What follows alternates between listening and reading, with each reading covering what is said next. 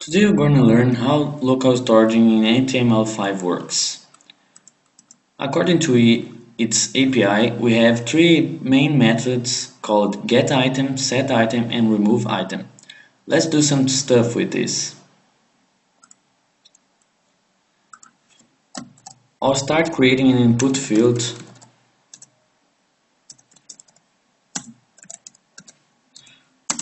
called text field.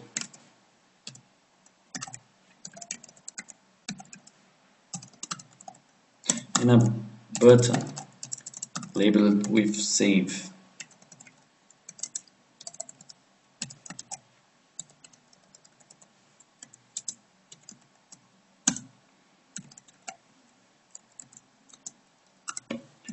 Let's see.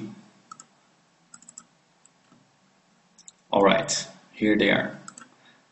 Now let's do some stuff with the local storage. I'll start adding an action for this button by creating a JavaScript function called save. Let's start reading our JavaScript code here. It's part of the HTML API. Creating the function save. Alright. First of all, let's get the text field value and store it in the variable field value.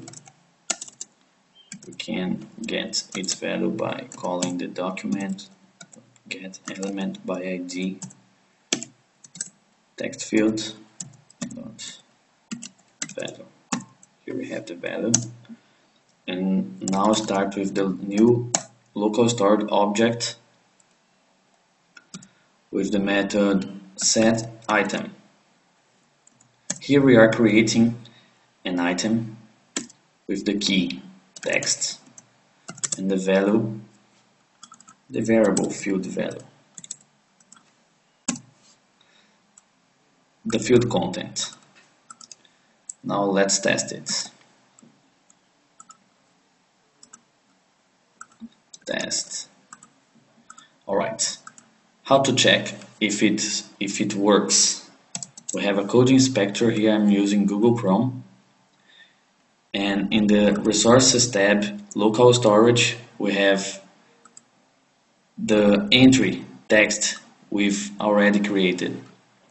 Note this is the scope of my local files. Each website has its own scope, call it the domain, its own domain.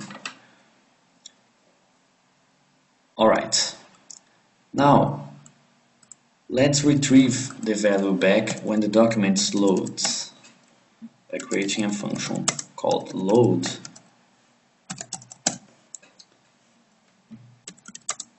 Let's try to get the local storage item back. Storage value equals local storage dot get item, and we pass our key text. Note that if the key text doesn't exist in the local storage, we have stored value undefined. So let's do a little verification to see if stored value is undefined or not, just by testing here inside this if statement.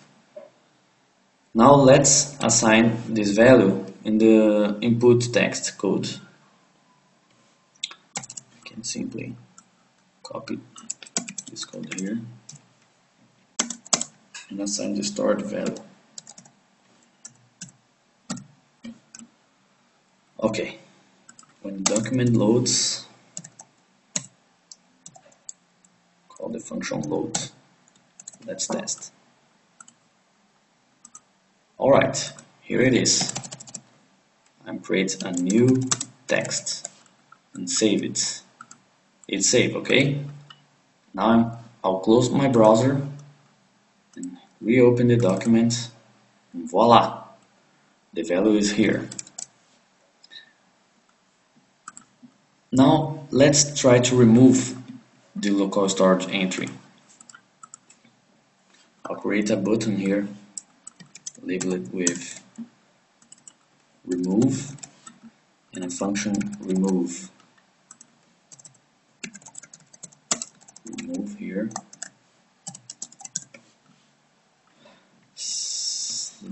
First of all, let's empty this field, this text field here. We can easily do this assigning an empty string to it and effectively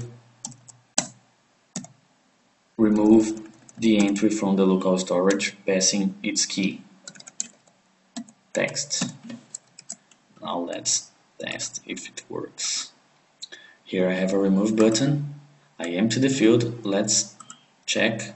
Oh, it isn't here anymore. Let me test with another variable here. Testing again. Refresh here. Testing again is here. Let me close the browser. Reopen the document. It's testing again. Now let's remove it. It isn't here anymore. Alright, that's it.